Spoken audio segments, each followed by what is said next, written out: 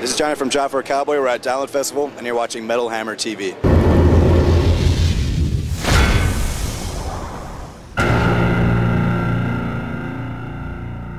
I want to talk to you about the lyrics. Yeah. That's what I want to talk about. I want to talk about where is it and why. Okay, why is it necessarily you want to like the whole sort of dystopian future, implants, nanotechnology? Why is it that necessarily that you're putting into the sound? Because it's not necessarily a classic lyrical pool from which you. Yeah.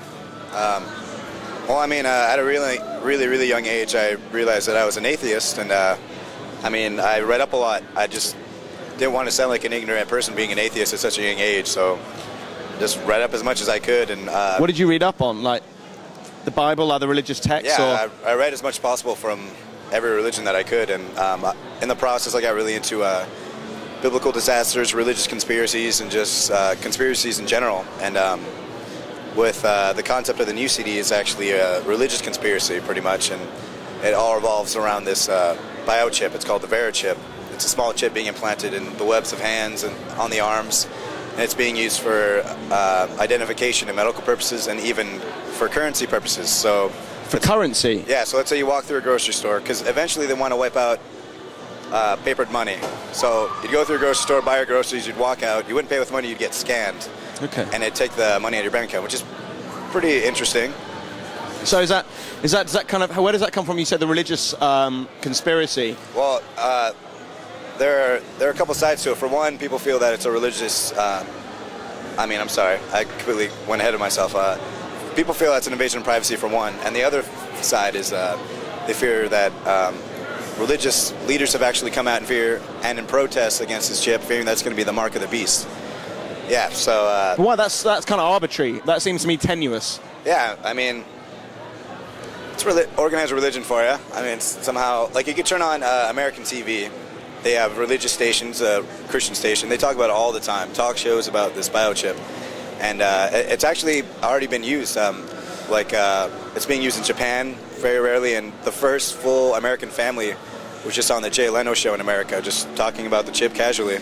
So why do you think it is? Because obviously there'll be some reason that's not, there'll be obviously a non-religious reason for why it is that the religious groups have taken up. Is it a money thing? Is it a power thing? What is it that they have particularly chosen this, as opposed to death metal, sex, drugs, and rock and roll? You know, it just seems to me a weird one. There must be something about, I don't know, that the religious evangelists can't monetize or something, yeah. You know what I mean? Well, I mean, there's, in the book of Revelations, when they talk about the mark of the beast, they talk about it very vaguely, and it pretty much all adds up to the biochip.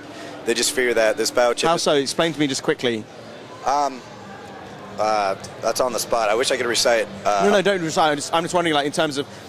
I know the vagueness of the Bible and how people read it so literally, come up with such specifics, whereas actually it's kind of metaphor, it's allegory, that kind of stuff. Yeah.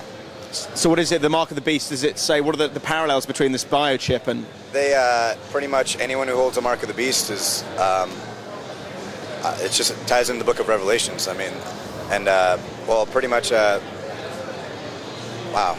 getting really into it. Where was I? We're talking about the chip, we're talking about the link between the chip and the anti-religion. Well, I mean, pretty much the Christian community just feel that this chip is going to be used as the Antichrist tool to eventually control every man and woman in America and eventually the whole world.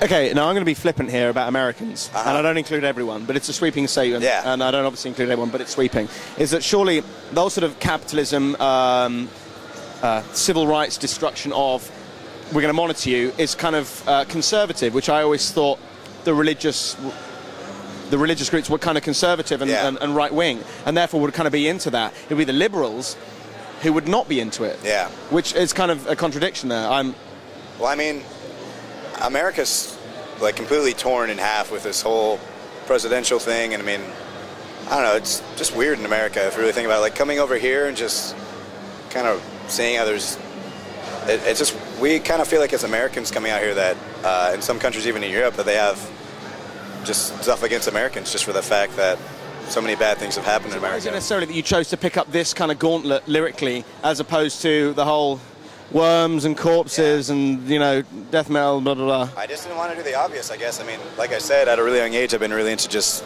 religious conspiracies, and this one was just something that was going on in America right now, and it just really interesting. If you read the lyrics of the first song, it's all about the birth of the Antichrist, and it later follows him in his life and becoming a giant political leader, and it goes on to the Verichip and the burning of papered bills and just using the biochip, and then the last two songs are actually just about the end of the world and just tied in the Book of Revelations. Okay, so where would you say you were going to go next? I mean, have you? The album's only just out. Yeah. And I'm not asking for the secrets of the next album, but in terms of stuff you already thinking of, because obviously you can't just put a song like what you've just done in a little nugget and have it as is. Definitely. Surely it inspires the next move. I've been trying to think about it a lot, and honestly, I really want to think of something kind of as interesting as that whole conspiracy as I did last time. So surely it all kind of continues. There's no end to where you can really go. Like say nanotechnology, dystopian futures, all those kind of things. Do you imagine that actually, if people from the 60s and 50s, in fact, post-war, when it was all nice and no one was robbing anyone, that people would look at the future we have now as a dystopian future? Oh yeah, definitely. It's actually really weird to think about. I mean, it's pretty crazy. So where does, in terms of like things like MK Ultra and all the government testing, is that something that you think about much, that it's still going on? Yeah, definitely. I mean, my thing, I've just been really into just technology and what could eventually harm in the future, and just religion, and just being an atheist. I mean, organized religion for me is definitely a no-no. It's just, those are my two favorite things, I guess, to read on about.